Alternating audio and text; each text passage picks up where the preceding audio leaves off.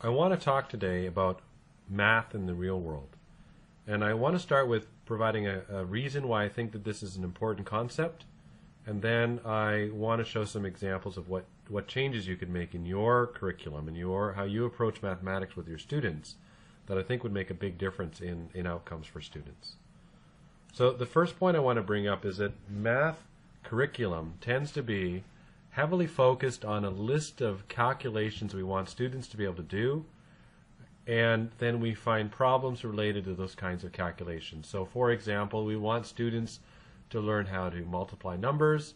That's our focus, and so then we find problems where, Johnny's got 6 sheep, each of whom has 4 legs, and so therefore how many legs of sheep do we have total?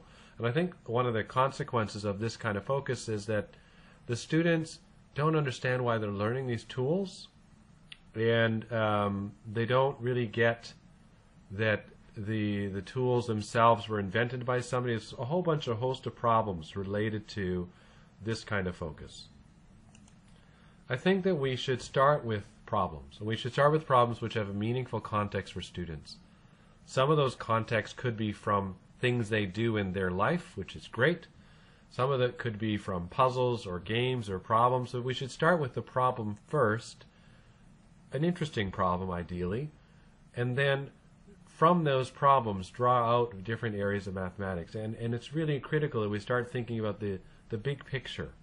In grammar, for example, so when we teach English and we've got kids learning grammar, well, they learn grammar because it helps them become a better writer, and they start by writing. My kindergartner last year was writing a journal. This is a meaningful context for him. Where is the equivalent in mathematics education? So the first strategy is teaching kids to be problem finders. Not just problem solvers, but problem finders. So that could be giving them multimedia, like a picture of this is a honeycomb, and ask them what's something you notice, what's something you find interesting about this, what are some patterns that you see in this relationship, and why do you think this exists? Why this particular pattern? Why not some other pattern? And maybe it's related to man-made objects like fountains, and sort of say, well, there's something really interesting. There must be some sort of relationship here at play that maybe we can figure out. And some mathematical objects are direct consequence of decisions made by people. Why did they choose to make these things in this shape? Why that angle? It seems kind of strange that they're always sort of the same the same angle, the same shape. And kids have other questions like, wow, that must have taken a long time. How long did it take? These are sort of questions you can answer with mathematics.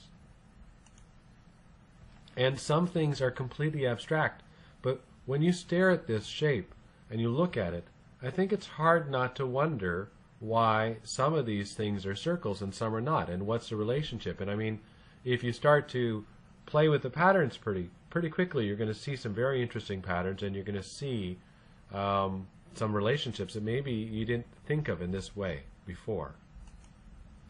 The second thing is that you have to become a problem finder yourself, that you have to model finding problems for students and seeing mathematics in your world and how it relates to your students' world. So that's not a huge task, I don't think. It just involves you carrying some equipment with you. What I'm showing you right now, this is what you would have done 20 years ago. Today you need a smartphone, or you need just a notebook or something to keep track of things that you run into in your life that you think are good, interesting math problems. And you have to have a sort of a different lens that you use. You have to sort of look at the world through the lens of, how does this problem, how does this thing I'm looking at relate to my students' needs? I was at an ultimate frisbee game, and we're playing disc, and we're having to keep track of our score during the game, and we keep track of score with shoes, and we always run out of shoes. Like, this is a consistent problem. We don't have enough shoes to keep track of our score. And I wondered how much of a relationship there was between the type of scoring system we were using and how many shoes we need. And so I started experimenting with different scoring systems, and I discovered that actually binary is a really effective scoring system. It has a different difficulty, which says that nobody else understands what the score is. So you're trying to share the score with your teammates. You have to constantly be around to explain the score. So that's a sort of a relationship of mathematics in a social context. But it's also solving a real problem that I'm trying to figure out for my world. And I can share that problem with students, and they'll get it, right? And they've kept score before. Some of them have played Ultimate. Actually, a lot of my students have played Ultimate. I would try to choose examples, I think, that I would be in overlap with my students rather than ones where I'm sort of like this weirdo adult doing something that kids don't do. There are some resources in this area. These are teachers who are already doing this. They are collecting ideas that they've got, that they've seen, and they are keeping track of them. They're putting them online. So you can go and take a look at these resources and sort of say, oh, okay, I get it. I can do that too. I'll pick a different area. You know, I'll pick something else. Maybe I'll pick music. Or I'll pick not visual patterns, but audio patterns or videos, etc. Something that you sort of curate a part of a section of resources for other math teachers. I recommend using familiar contexts. So, and this is a little joke, right?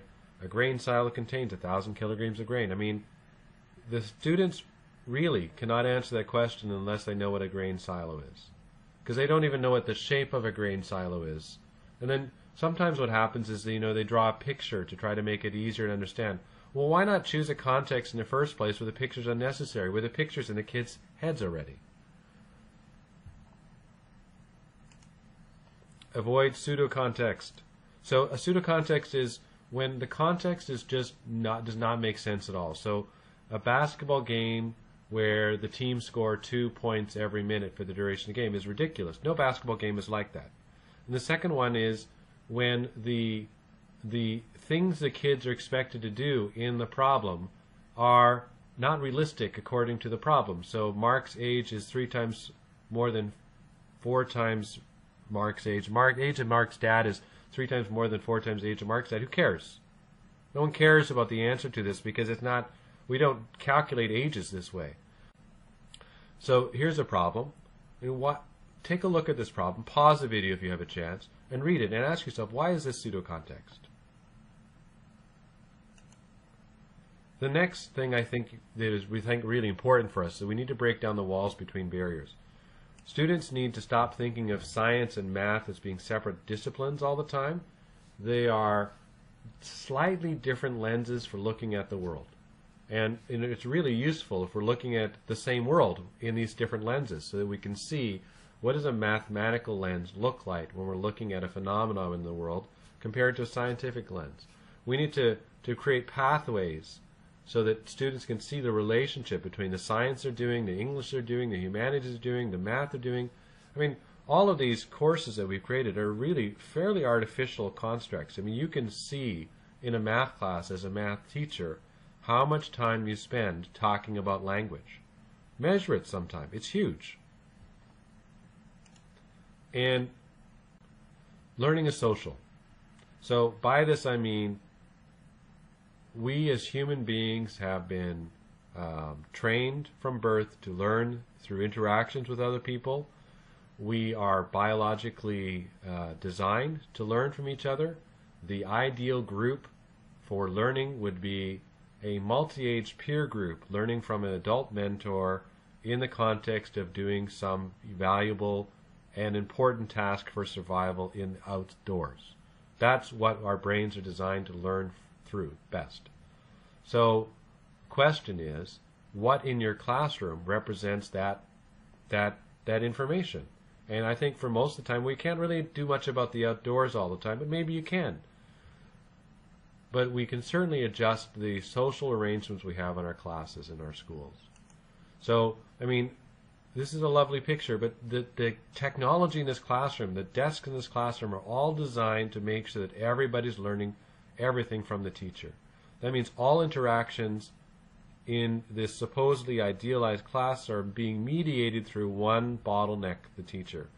Whereas you can have a social environment where the kids can, they're mentored. The teachers maybe even got a slightly elevated role, but there is some sort of social aspect to what they're doing and they're learning from each other. I mean, the purpose of these whiteboards is for them to share information, and share ideas with each other more easily. The last point I want to bring up is if you're doing all the thinking in your math class, then you're doing most of the learning. And since our objective is to get our students doing most of the learning, they need to do more of the thinking. I'm not saying they necessarily have to do all of the thinking. There's some role for mentorship from teachers there. But they should be doing a lot more than they typically do. So one way to do this, and this is from a keynote that I saw a couple years ago. Peter here is a very, very clever fellow, and he's done some research, and he said, kids ask basically three kinds of questions. They ask questions because you're near them, and they see a way of developing a relationship with you is to ask you a question and that tells you that they're thinking about what you're working on, right? They ask questions so they don't have to think anymore. So a question like that might be, am I right? That question, I don't know if the kids actually care.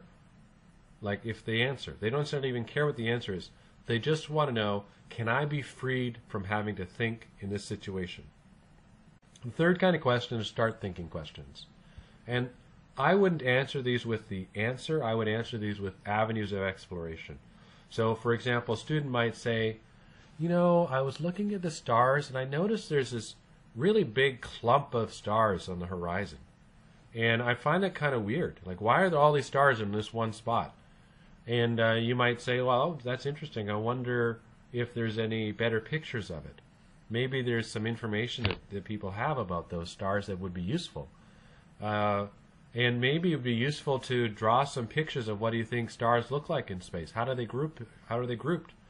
And you might want to look into galaxies. So you've not answered their question. You have given them things they can continue to do to answer their own questions. You're welcome to share this presentation or to use portions of it if you like, provided you give me attribution.